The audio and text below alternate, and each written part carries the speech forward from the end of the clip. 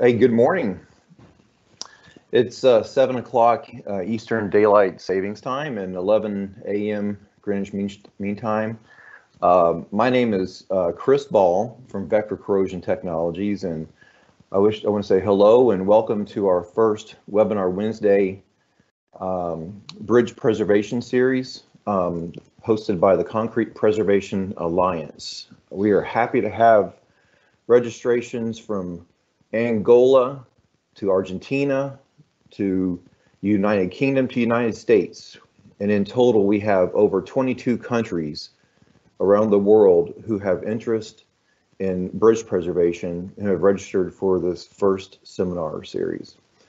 So it is my pleasure as the moderator to welcome and introduce today's program and our featured speaker, which is Brian Pales from Vector Corrosion Services. The Webinar Wednesday is a series of monthly educational webinars that are starting today and running through July 2021, addressing the best practices and new innovations in the field of bridge preservation. Future webinar topics will include galvanic and impressed current cathodic protection, non-destructive testing, and post-tension evaluation and tendon impregnation.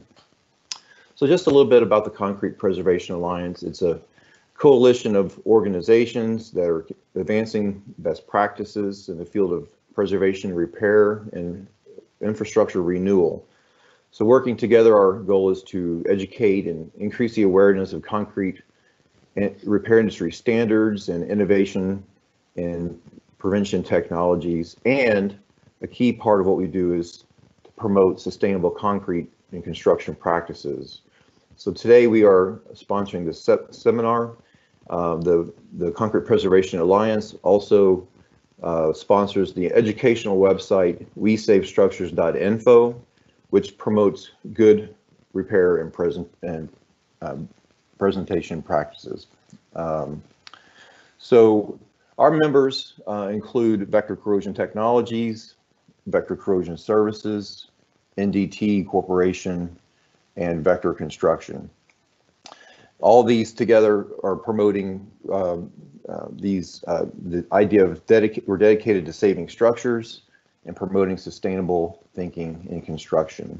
So just a note that, if you know that, I don't know if you knew this, but 40% of the solid waste comes from construction and demolition. And so the idea of promoting sustainability and making structures last longer is good for not only economic sense, but also from a sustainable practices standpoint. So on the We Save Structures website at /environmental impact calculator, you'll find a free online calculator that you can use to determine the environmental impact of keeping structures in place. So simply put in your volume of concrete, and it actually puts out how many tons of CO2 and other pollutants, how much solid waste and other natural resources can be preserved by keeping structures in place and preserving these structures. Just about today's seminar, there's on the wesavestructure.info, there is an events page, which is where you actually registered today. As we complete these webinars, we will be posting videos back on the events page, and then we really encourage you to continue over the next 11 months to register for upcoming seminars and come back to the events page frequently. So as I mentioned, today's presentation is going to be completed by Dr. Brian Pales. Dr. Pales is the principal engineer with Vector Corrosion Services, which is a professional engineering services provider. He is a professional engineer, and for those in the States, he's actually an engineer in many states, and is also a certified NACE cathodic protection specialist. His specialties are non-destructive evaluation, materials, structural evaluation, and assessment of reinforced concrete structures. And Brian has the credentials of PhD in civil engineering from Rutgers, master's from Virginia, and his bachelor's degree was in engineering from Northeastern University. He also has a graduate certificate in engineering physics. In addition to all the letters after his name, he's a recent father, so we congratulate him on that. So hopefully he got lots of sleep last night. The topic of Brian's presentation is corrosion assessments for concrete bridge elements. So the goals and the learning objectives here is to understand the cause and effect of reinforcing steel corrosion in concrete, understanding the magnitude and extent of corrosion and the risk of corrosion, and understanding many different destructive and non-destructive test methods for assessing corrosion and the corrosion risk. Without further ado, I'd like to turn this over to Brian. Well, thank you very much, Chris, for that. And so where I'd like to start today's talk is just to give a quick little background on corrosion. What is the corrosion reaction? What are we looking for when we're doing evaluation? Corrosion is an electrochemical reaction. So that means there is electrical current that flows as part of the reaction, and there is a chemical reaction. There are two kind of primary parts to the corrosion reaction. There's the anode and the cathode. The anode, most people are familiar with, that's where iron loses an electron and becomes iron oxide. So that's where the red rust kind of is formed, and that's where section loss of the steel occurs. When we lose an electron, though, we need to gain an electron somewhere else. And that's where the cathode comes into play, and the cathode consumes that freed electron. And so, we have also an electronic path between those anodes and cathodes, and an ionic current path because we want to complete an electrical circuit, and that's through an electrolyte, typically concrete, water, or soil. For reinforced concrete, we like steel in concrete because the pH of the concrete protects the steel. Concrete is naturally alkaline, around a pH of 13, and in that alkalinity, steel is passive. It forms a passive layer and protects the steel from corrosion. However, unfortunately, things from the outside environment like chlorides and carbonation will permeate into the concrete and break that passivity, and then that allows for corrosion activity to occur. With regards to damage, really the damage is a progression, right? It starts with metal section loss. The iron becomes iron oxide, so we have a cross-sectional area loss of the steel, and then we have the formation of iron oxide rust. As iron oxide starts to form, it is actually an expansive product. So iron oxide can, depending on the formation, can grow up to 7 times the original size of the metal it was consuming. So obviously that's a very expansive material within concrete, and we know that tension leads to cracking of concrete and delamination, and so that iron oxide expands, creates cracks, and eventual delamination and spalling. And that's all due to the expansive nature of the rust that's formed. For conventional mild reinforcing steel, in most cases, the steel section loss is not our primary concern. It's more the spalling and delaminating concrete that's coming off, right? We have the column there on our right, and we have a little bit of section loss in the steel, but we've started to get significant spalling and delamination of the concrete.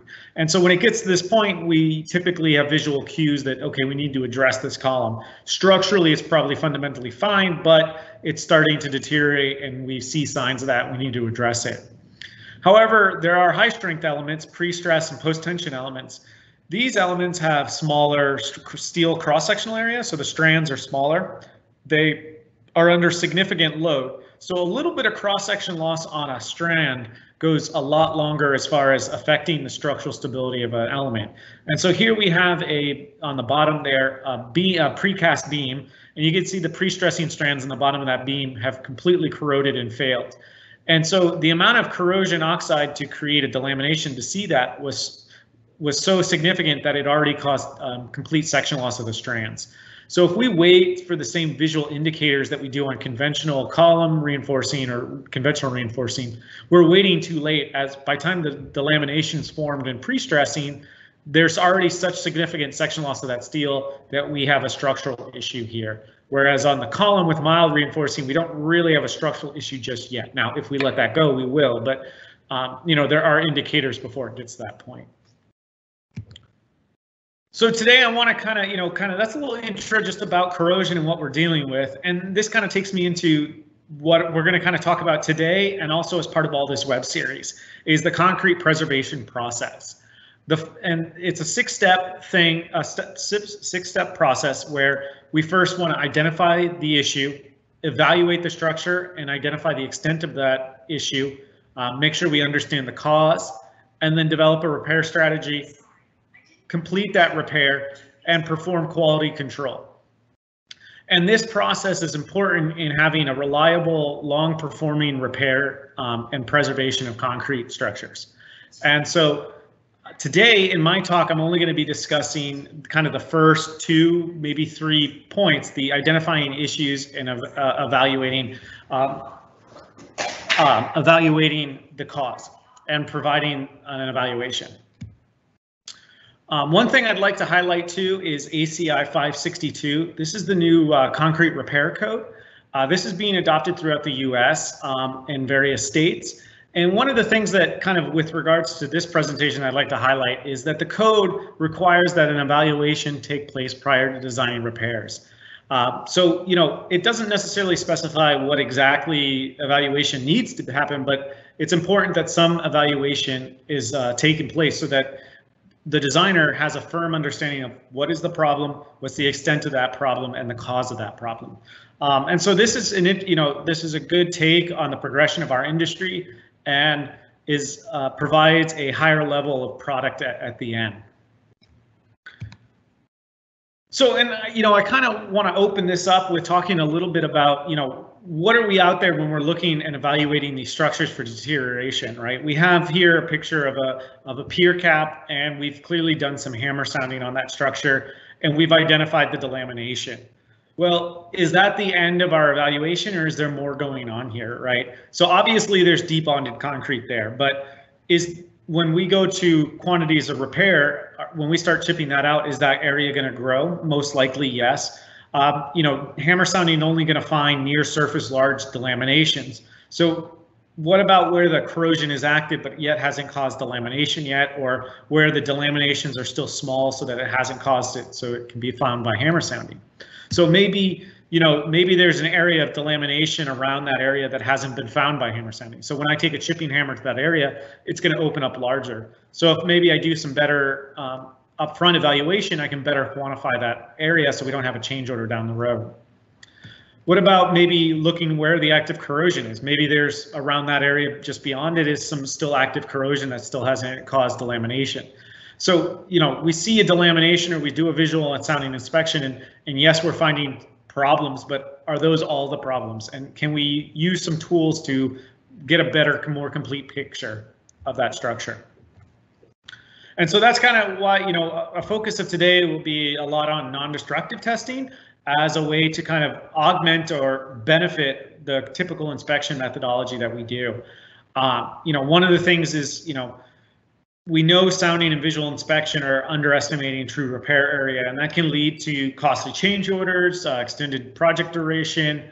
Sometimes also when we do the evaluation, it can take several years before the repairs actually occur. So there's there's going to be an increase in that damage. So how do we kind of better project that increase of damage or the underestimating of repair quantities and limit costly change orders? Well, maybe if we add in some methods that I'll talk about today, we can understand the deterioration at earlier stages so that we can address it during the repair.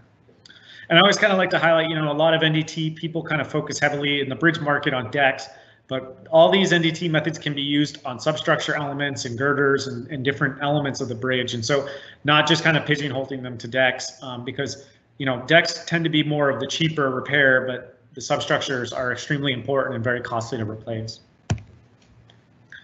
So here I show kind of what, a general reinforced concrete deterioration is with regards to corrosion. And there are other types of deterioration mechanisms, but obviously I'm going to kind of just highlight on corrosion today. So, we start with chloride and moisture penetrating to the concrete. Then, rebar starts to corrode. Then the concrete begins to crack due to the formation of the iron oxide, and that delamination then begins to become a spall. And so we have this progression of deterioration over time. And our typical evaluation methods, chain drag and visual inspection, which are extremely important tools. However, they're really only finding the late stage deterioration. Chain drag can only find large near surface delaminations kind of late, right before they start spalling off. Visual inspection, anything that's at the surface, large cracking, spalls, that's what visual is going to identify. But when we look at a structure, we know that there's more of these conditions happening simultaneously on a structure. If I have a spall in one place, I know I'm going to have probably rebar corrosion somewhere else that hasn't created a delamination or spall yet. So how do I better identify the complete condition of the structure? Maybe I can use corrosion potential measurements or half cell, ground penetrating radar, impact echo. So different methodologies like these I can implement to get a more complete picture and understanding of that condition. And I'll touch base on each one of these here this afternoon. As I said, visual inspection is still important, and I don't want to dismiss it as being antiquated. We need to be looking at structures, looking where the rust staining is, where's cracking, where's water seepage. That photo in the middle, that's a construction joint, and you can see water's transporting through that construction joint quite aggressively. You have rust staining there, efflorescence. These are things that are important in any evaluation, is to do a complete visual assessment of the structure to identify any areas of potential deterioration. And these visual indicators can usually give you an indication of what's happening within the structure as well. Hammer sounding is, a very important method as well. It is a form of non-destructive testing, right? Where we're dragging chains or impacting the structure with a hammer, listening for those hollow sounds where we find large near surface delaminations. But it's important to understand its limitations, right? If we hear that hollow sound, we know, okay, yes, there's delamination there. It makes a very clear sound. It's not common that if you hear that noise, there isn't a delamination. However, there will be areas where we don't hear that hollow sound, but the concrete could be deteriorated. So there's a lot of false negatives that are coming from hammer sounding, where we find those delaminations are not the full extent of the damage. And so we need to use more methodologies to really fully understand the extent of that deterioration. Collection of cores is obviously really important. This is destructive methodology, but it tells us a lot about the condition of the concrete and also can help us verify our non-destructive and visual testing results. And so collecting cores on a structure is extremely important. And so here, this gentleman here is doing a wet core of a bridge deck, and we can sample that core for chloride concentration with depth. So we can sample that core in half-inch increments and look at what the chloride concentration at the various depths are. And that'll tell us a lot about the risk for corrosion and the exposure environment. And so we have 5 lines here from 5 different cores. And so we've sampled each core in half-inch increments. And you can see 3 of those lines have very high surface chlorides. So, typically a bridge deck with de-icing chemicals, you'll have a high surface concentration. And then as you move deeper into the concrete, that concentration decreases with depth because those chlorides haven't reached deeper just yet. So, typically chloride threshold, maybe around 350 parts per million. You can see those 3 lines are below that value at say 2 inches of cover. So 2 inches of cover is not uncommon on bridge structures. So those 3 cores, the steel is at a low risk for corrosion activity. The other 2 cores clearly are well above that value, and there's a high risk for corrosion activity there. Most likely, there's cracking in that concrete that's allowed chlorides to get deeper into that concrete quicker. Carbonation depth is another method that not a lot of people, chlorides are typically the first thing people think of when we think of corrosion, but carbonation is very common as well, where carbon dioxide in the environment will react with the free lime in the concrete and lower the pH of the concrete. And so that carbonation front will move into the concrete, lower the pH, and when that lowered pH front reaches the steel, it'll break the passivity and cause corrosion activity. And so here's a core, and they've sprayed a pH indicator solution on that core, and you can see the clear part is where the pH is low, and then the pink part is, or pink or purple, is where the pH is high.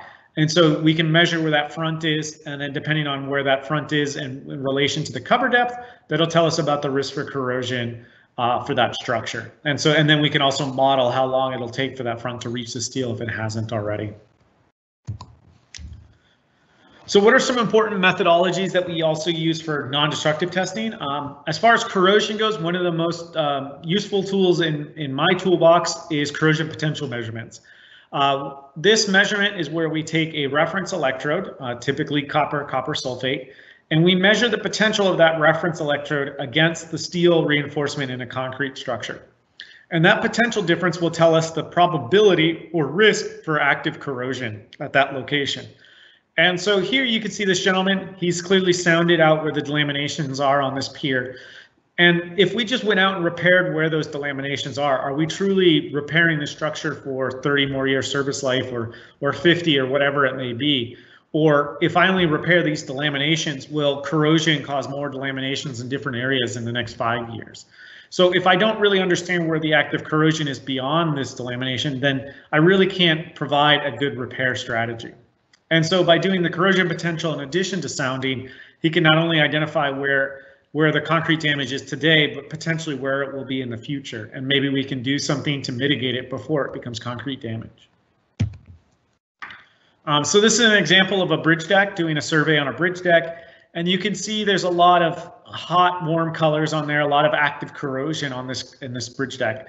And the owner wanted to know for this bridge deck, it was getting very old and he was thinking that he would need to replace it, but he wanted to understand, well, could we save some money and just do some repairs now and delay replacement?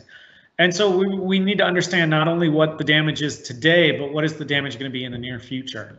So if we do half cell, we can see there's obviously a lot of active corrosion on the structure. And if we overlay a sounding survey on top of that, we can see, okay, well, there is quite a bit of delamination, but that delamination is going to grow significantly in the near future because clearly there's a lot of active corrosion around those delams. So if I had just gone and done a hammer sound, I maybe could have said, well, maybe we can just repair it now and then we'll worry about it later. But with the half cell combined, is it really worth it to repair these delams when we know they're just going to get bigger much quicker in a very relatively short period of time? So this can help drive the decisions for this owner on this structure. And ultimately, he decided to replace this deck. For a substructure, this is a railroad bridge, and you can see it's a little hard maybe to see in the photo, but this railroad bridge is almost actually at grade, and the road dips down below the bridge. And so because of the elevation change of the road, water and chlorides pool down underneath this bridge because of the depression.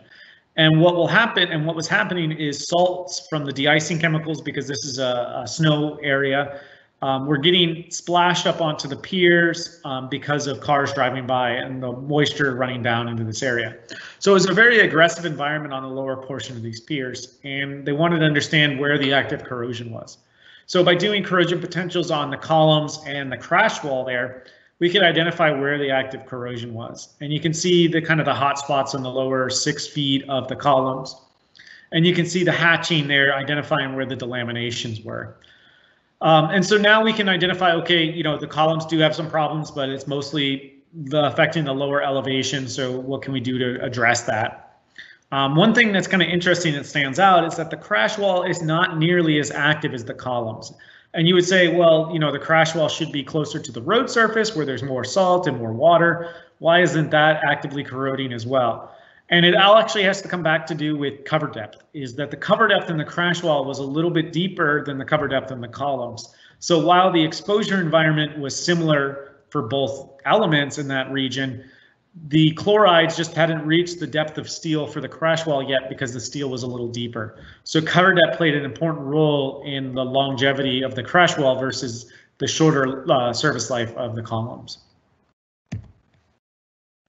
GPR is a very useful and robust tool that we use in the evaluation of structures. GPR is an electromagnetic evaluation of concrete. It sends an electromagnetic wave into the concrete, and that wave will reflect off of various things. And that reflection, and looking at those reflections, we can tell a lot about a structure. What reflects GPR waves very well is steel. Steel is a conductor, and so GPR waves will reflect very well off of a conductor. And so you can see in the screen on the top there, where the white hyperbolas, those are the rebar reflections, and we can see where those rebars are quite clearly. So GPR is really good at finding the location of embedded metal, so we can identify not only the spacing, but the cover depth of reinforcement, especially helpful in older structures where we don't have plans. And we can also do a qualitative condition assessment. So on that screen, you see that the rebar is nice and bright on the left there, but on the right, it starts to fade. And the reflection of the GPR is weaker there. And what can cause that is if the concrete is severely deteriorated, that'll affect the signal. If there's a lot of moisture or chlorides in the concrete, that'll affect the signal. There's a lot of things that are associated with concrete deterioration that will affect the signal. Now, I can't tell you whether or not that's a delamination there or if it's just moisture exposure, but I know that there's potentially an issue there.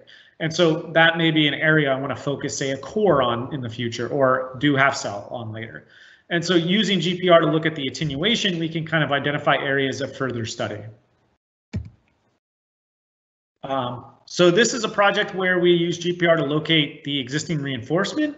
The owner suspected that there may be an issue with the reinforcement on these adjacent box beams. They're pre-stressed segments. And if you look at the kind of the top screen there, that was what the design was. So the design had 12 strands across the 3 sections there, and then 27 strands on the bottom 2 rows of strands. And so we went out there with the GPR and surveyed these sections and looked at where the strands were actually placed, and found that actually there were only 7 strands along the top and 19 total strands along the bottom. So quite a significant departure from the design drawings. However, it's important to know that the strands were actually bigger in diameter than what was designed. So the presumption was maybe that the precaster didn't have the right size strand, and so he increased the strand and then used less of it. However, that wasn't really approved by the engineer. So it was unclear if proper calculations had been done to ensure that the right amount of steel was in those elements. And so there's an issue where, verifying what's in place versus what's on drawings, or verifying for lack of drawings, GPR is very effective at. I mentioned cover depth is extremely important in the service life of structures. GPR is good at measuring in place cover depth, so it can locate how deep the rebar is, and we can use that to model service life for a structure. Why cover depth is so important? This equation here in orange is the chloride diffusion equation. And effectively the equation says, what's the concentration of chloride with depth X at some time T? And if we rearrange that equation to solve for time, so we want to know how long it'll take for the C sub XT to reach the chloride threshold, we see that X is squared, and that's the depth to the rebar. So if depth has an exponential impact on T, that means that the better cover depth we have, that has an exponential impact on service life of our structure. And for carbonation of concrete, that equation on the right, that's the model carbonation. You can see again, D is squared. So cover depth of steel has a large impact on service life of a structure. So if we're wanting to model the service life of a structure, cover depth is probably the first thing we want to measure. We want to know what the in-place cover depth is so that we can understand its service life. And so that's, we do that commonly. This happens to be a bridge piers columns. And so they were having some localized corrosion problems where there was some spalling concrete, and they wanted to know what the remaining service life was. And so we did a GPR survey of those columns and identified that, well, the reason we're getting some spalling is that because there's some low cover areas. There's some areas of inadequate cover that has allowed carbonation to get to the steel very quickly and cause localized corrosion. And so while this isn't a global problem for the column, it is more, okay, we need to address these localized areas where the cover was improper so that these areas don't affect the overall service life of the structure. We also can do, the GPR amplitude survey that I mentioned. This is looking at a bridge in Florida, and in Florida we typically, we don't have snow, so we don't have a lot of deck problems because we don't put de-icing salts down. Typically our issues are from the marine environment on the substructure because that's where the salt water is. However, this bridge was a little unique in that you can see on the left side of that bridge there's a marina. And so on the weekends, people, obviously put their boats in the water, go out fishing, and when they come back, they pull them out of the water from that marina and then drive them across the bridge. And so these boats that recently came out of the salt water are then driving immediately over a bridge. And so salt water is dripping off of these boats. And you can see that on the eastbound lane, down almost the center of the lane, there is a lot of attenuation in the signal. And that GPR is picking up where there's moisture, chlorides, and deterioration exposure from that salt water dripping from the boat, whereas the westbound lane has little to none. And so we can quantify where that exposure is through the GPR survey, which is a very rapid test, and we can scan that bridge very quickly. Now that we know where the areas of potential deterioration are, we can then go take some cores to see, well, and some chain drag or half cell, and we can identify, is there active corrosion there or delaminations, or is it just getting moisture and chlorides right now? And if we do some preventative maintenance, we can prevent delaminations. So the GPR tells us we need to look closer at this area, but it doesn't necessarily tell us exactly the problem. And so this kind of hones in our focus and our resources to the area that needs it. Acoustic methods are another important methodology that we use in non-destructive testing. Acoustic methods use stress waves in concrete to evaluate the condition. I'm going to talk about two primarily. The first being impact echo. Impact echo is where we impact, say, a slab or a wall, and the stress wave will resonate in that thickness at a certain frequency. And that frequency is related to the velocity of the wave through that material and also the thickness. And so if there's sound concrete, we kind of know what that resonant frequency should be for that section of thickness. However, if there's, say, a delamination, that resonant frequency will occur at a higher frequency because it'll bounce between the delamination and the surface. So the thickness of that element has fundamentally changed due to that air boundary in the delamination. Or if there's a lot of micro cracking or issues in the concrete, it can cause the signal to be lost and we don't pick it up. So impact echo is really good at identifying, say, horizontal issues like delaminations or measuring the thickness of unknown slabs and things of that nature. In addition, because we use a sensor array when we collect this acoustic measurement info, we have 4 sensors at known spacing. And so when we create a stress wave in the structure, we not only create a compressional wave that radiates out, but we also create surface waves. And measuring the velocity of those waves between the sensors at a known spacing, we can measure the velocity of those waves. And understanding velocity of the waves can also tell us other things about the condition of the structure. If the structure is good sound concrete, that wave velocity will be high.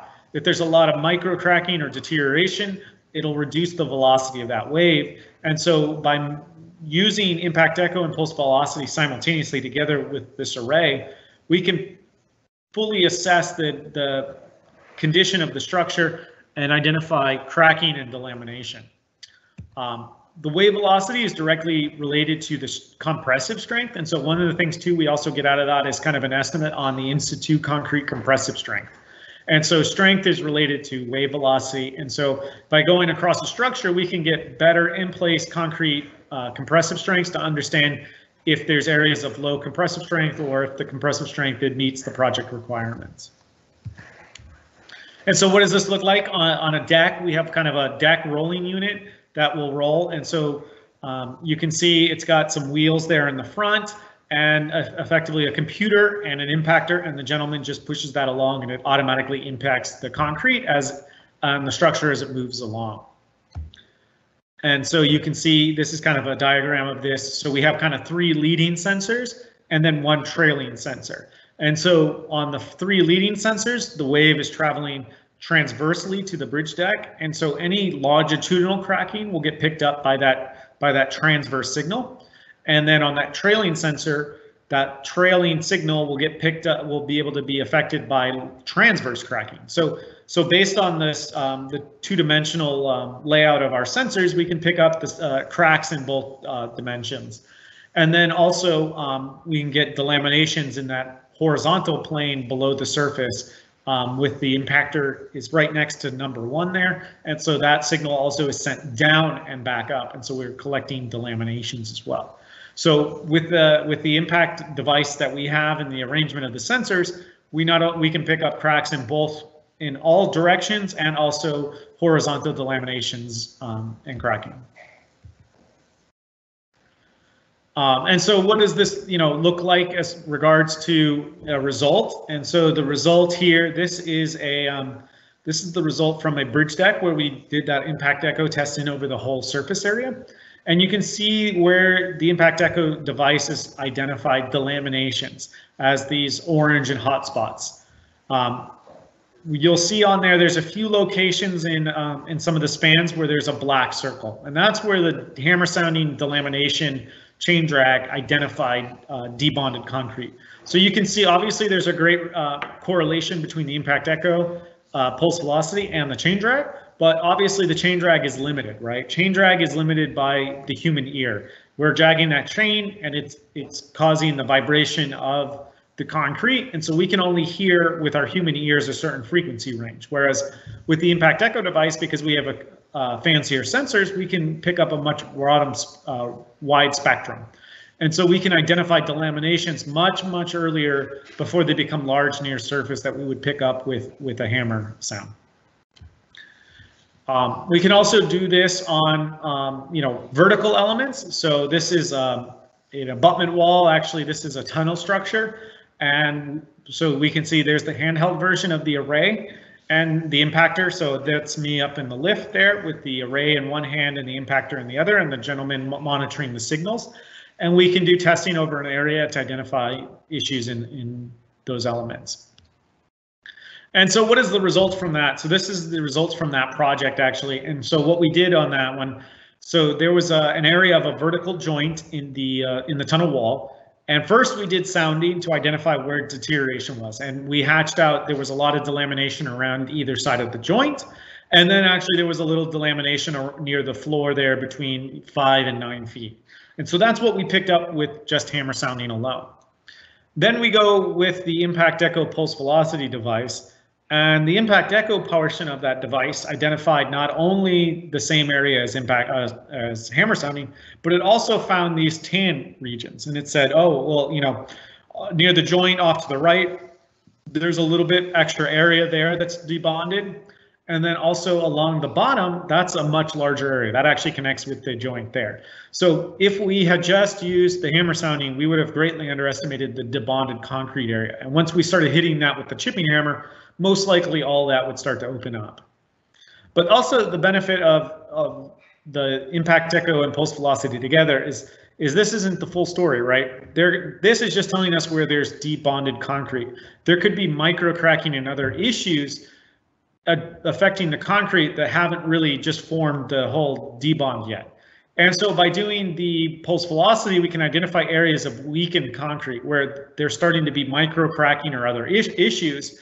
And so we can see those areas of lower velocity as the yellow and red, and we can see that those extend a little bit further out from the impact echo and sounding. So together, when we combine those all together, we can get a better understanding of actually where the repair area is. And so after that, we can then mark out this segment and say, okay, this is the area most likely we're going to have to chip out and replace because this is all deteriorated concrete. And so we have a much different result from the combination of those evaluation techniques as opposed to just relying on sounding. Infrared thermography is another methodology that we use fairly frequently. This is a good tool in assessing large surface areas of delaminations rather quickly. Infrared thermography, so when delaminations form, they separate from the main concrete structure, and there's a little air void behind them. So there are thin sections. So in the morning sun, delaminations will heat up faster because there's less concrete mass there. And in the evening, when the sun goes down, they'll cool much faster. So using an infrared camera, we can monitor a surface area and watch the morning heating or the evening cooling, and we'll see these hot spots or cool spots emerge where there's delaminations. And so here on the bottom, this is an abutment where you can kind of see we're monitoring a couple of locations, face of it, and you can see over time in the morning, these two locations heated up rather fast compared to the rest of the structure. And those are areas where there's clearly a delamination formed.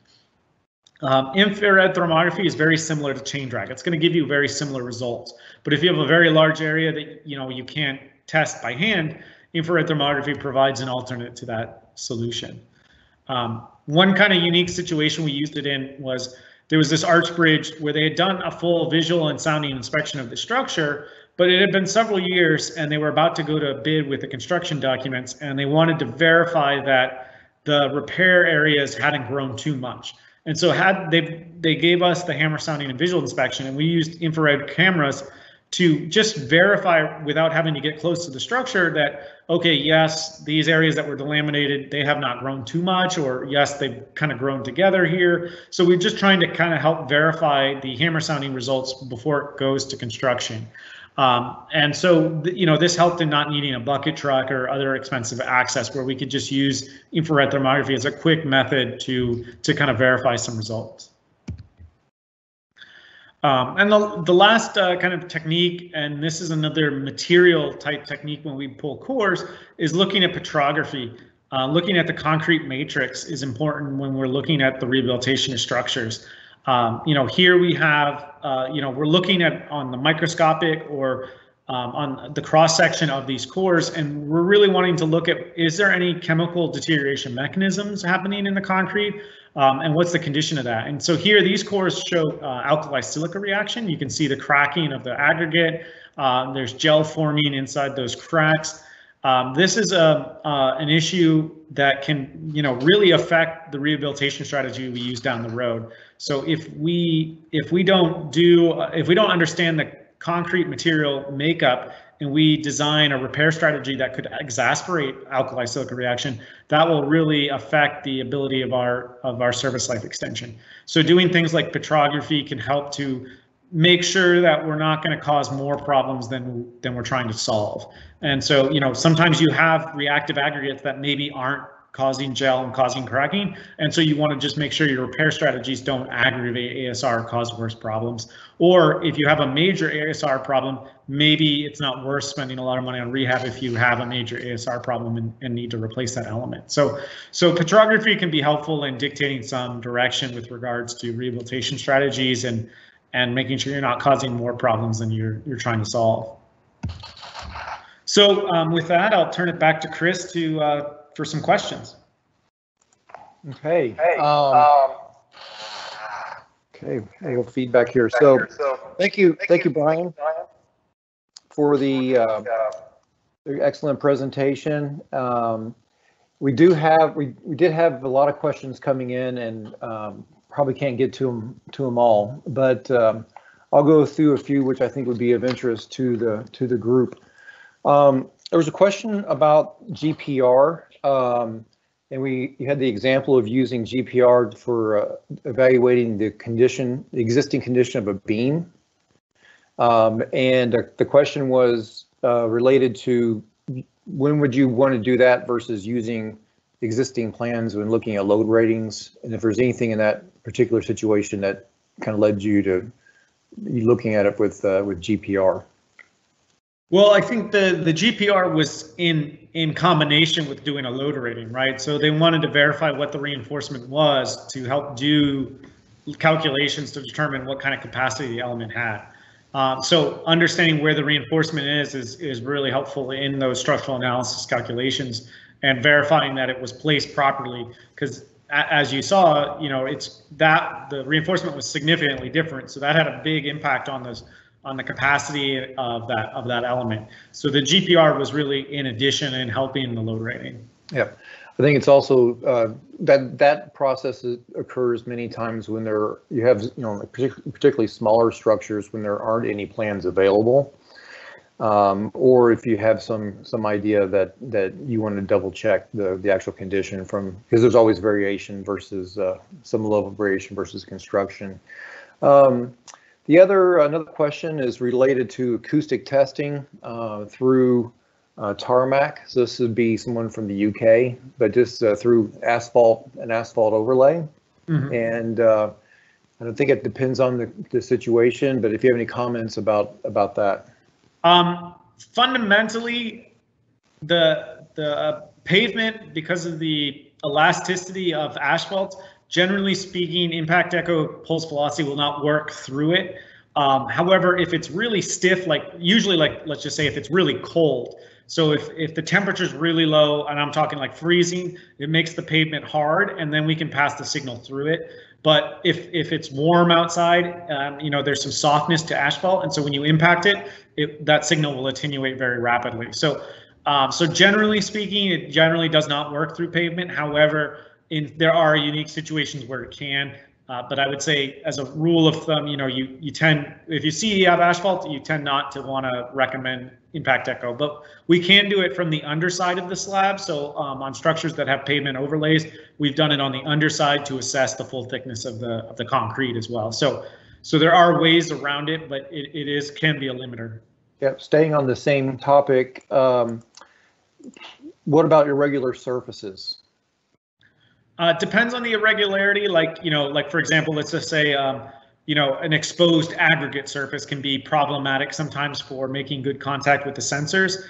We've used, there's contact gels and things like that to help improve that. It really depends on the level of roughness. Generally, like bridge decks in the States, they can be grooved, and that, generally speaking, doesn't cause a lot of problems. We can get good enough contact. But I would say if you have like an exposed aggregate surface where, where they've cast it and then they've done a water blast to kind of expose the aggregate, make it rocky, that can potentially be an issue with making good contact. But again, we can use things like gels and other things to help improve that. Okay. We've had 2 questions on Schmidt hammer. Do you want to just address that from a general standpoint rather than go through both questions? Yeah, Schmidt hammer, one thing about Schmidt hammer to keep in mind is Schmidt hammer is a surface hardness test. Even though a lot of people think it will tell you in situ compressive strength, it's really more a surface hardness test. So just kind of be cautious of that. And so I would say, and you have to calibrate on the concrete material itself.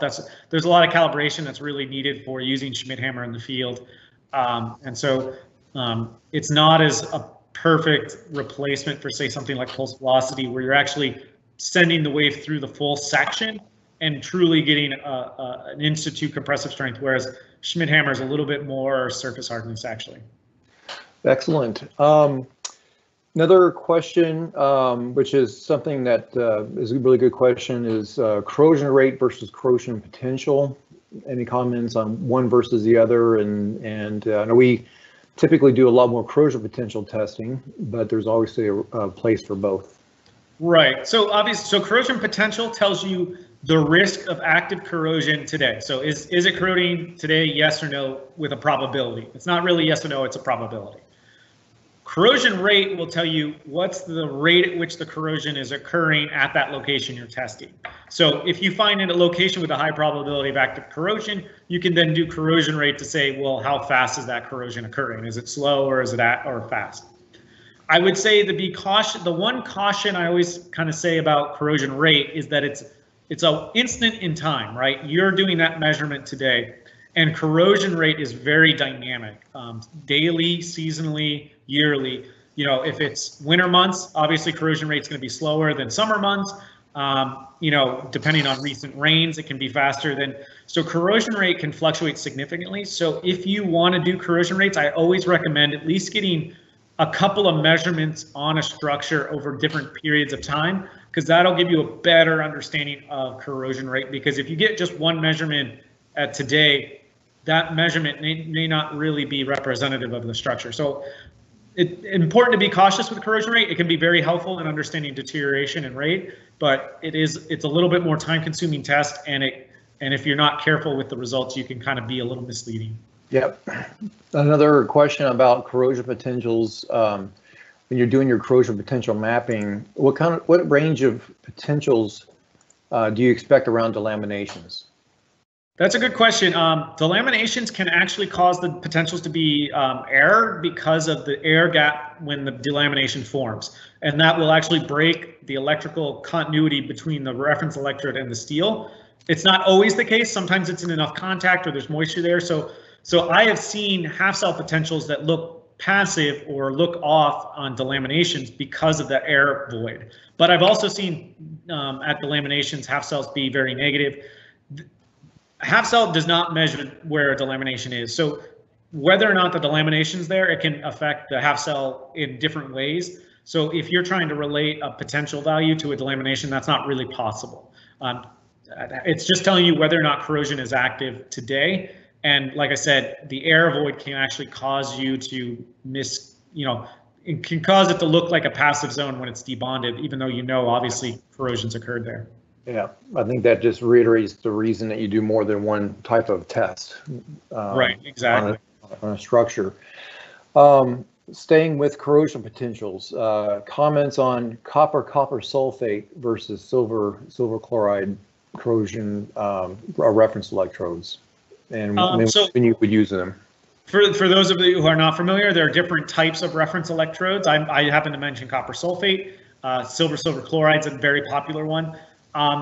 As far as looking at reinforced concrete structures in the atmosphere above the waterline, copper sulfate or silver chloride are both very effective, and honestly, I don't think I have a preference. I personally just use copper sulfate more, but it's just more readily available here in the States. I don't think there's really that big of a difference for that.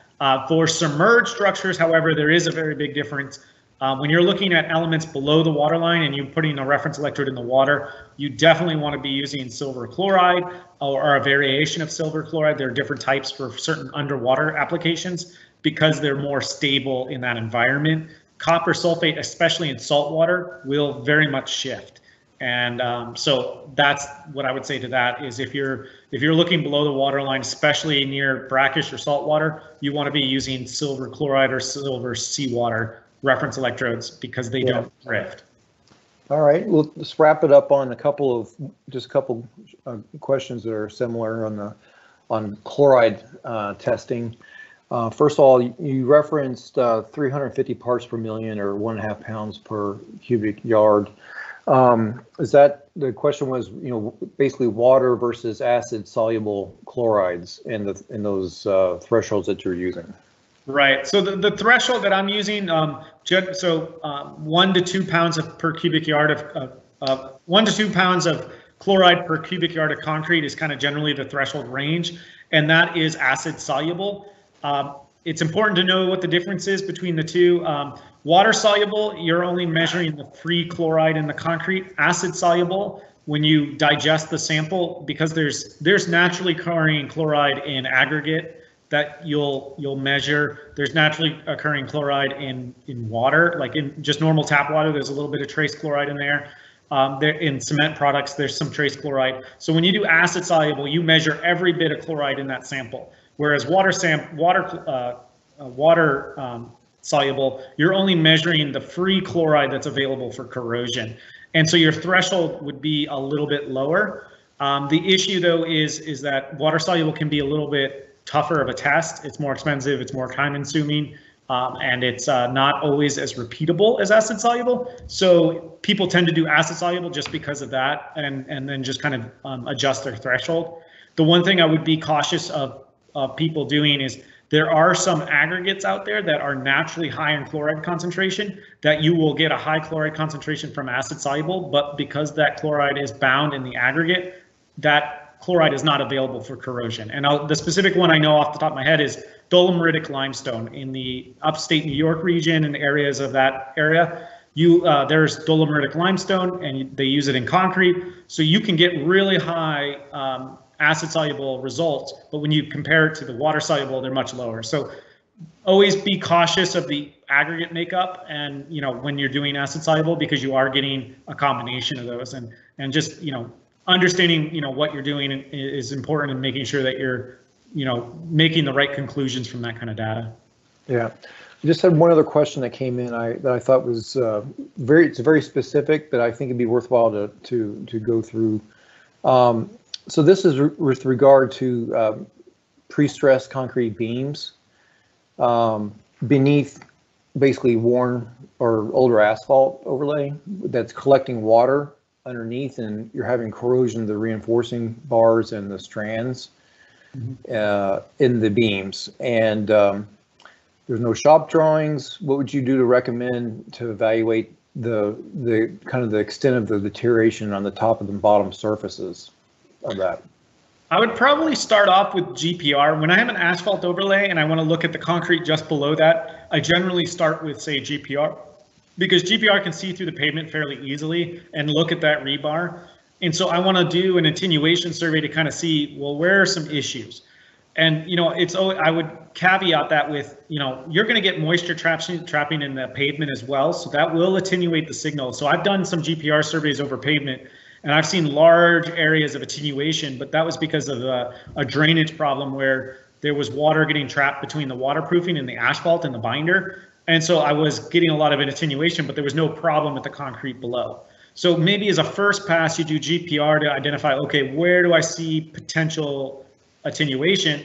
Then maybe do some select coring or openings to do some verification to see what's below that, because it's only GPR in that situation is only going to give you kind of point you in the right direction, but it's going to give you some areas that potentially are fine and some areas that are good. So you kind of have to sift through that a little bit. But I would probably start with GPR as my first piece and supplement coring based on that data. Okay, I lied. We're gonna do one more question. We have great questions here, everyone. We really appreciate the participation. Question with regard to infrared thermography. Is it only, can you only use it when you have a heat source such as the sun? Yes and no. I've seen some people who use it when there's like on tanks, and this isn't really related to the bridge market, but like a tank that has something heating inside of it, you can see delaminations on the outside because of that thermal change. You need some thermal source. Now, it doesn't necessarily need to be the sun, but for concrete structures that are large, it kind of, the sun's the best place. And for bridges, it's really the only source. I know certain industrial sites I've dealt with where the contents inside something can be the heat source and show the laminations on the outside and stuff. The only other thing I've seen done is, I know I've seen people use infrared thermography to identify coating blisters, and they've used like photo lights and they've held it near it. And that's kind of the only non-sun source that I've really seen. But for concrete, because it's so thick and big, especially for bridges, it's really just the sun. Yeah, awesome. Well, we didn't get to all the questions, and I apologize if you didn't, but I wanted to put up Brian's contact information. So you see his email address and his office phone number. If you want to reach out to Brian, he's based in Tampa, but he'd be happy to work with you guys or address any questions that you have in the US, Canada, other parts of the world as well. But I want to thank Brian for his time today and for joining us on our first Webinar Wednesday program. And we appreciate you sharing your expertise and professional experience with everyone. And on behalf of the Concrete Preservation Alliance, I wanted to thank you for that. And I want to thank, in particular, all of our attendees. We had a really excellent turnout, not only the number of countries, but people from just the total volume of people online has been really outstanding. So reach out to Brian for more questions if we weren't able to basically answer those online here. Do want to mention professional development certificates. If you need a certificate of attendance right now, you can scan the QR code, or you will be getting an email after the meeting here, and you'll have a survey to fill out, just a brief presentation evaluation. And we really appreciate all your comments, and so we can incorporate into your comments into future webinar presentations that we have. So you need to complete the webinar evaluation. I think Renee is also going to drop the link into the webinar chat. So look for that as well if you'd prefer to go that route. Just a reminder, once again, this is the first in our Wednesday webinar program on bridge preservation. The first one was evaluation and testing by Brian, and then 1 month we'll be talking about. We'll have Dr.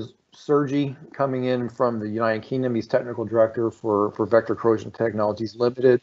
He'll be discussing galvanic protection for concrete repairs, the history and the development of the systems and long-term performance and test data and applications.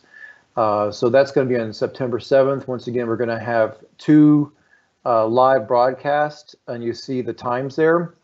And then after that, yours truly will be talking about, rather than just small concrete repairs, what do we do when we have more severely corroded structures, and talk about galvanic encasements. And But I think we're just butting up to our 1 hour time period. It's a reminder that the recording of today's seminar or webinar, along with the upcoming registrations, is on the events page on wesavestructures.info. Thank you for taking the time out of your day to attend. We really appreciate that, and it's a commitment that we hope you receive something back for your participation in the information. And for a lot of you, you're logging in at an inconvenient hour, so we appreciate that as well. But as in today's interesting times that we're dealing with, we want everyone to be safe and working together. Let's go save some structures. Thank you very much. This is Chris Ball from Vector Corrosion Technologies, signing out.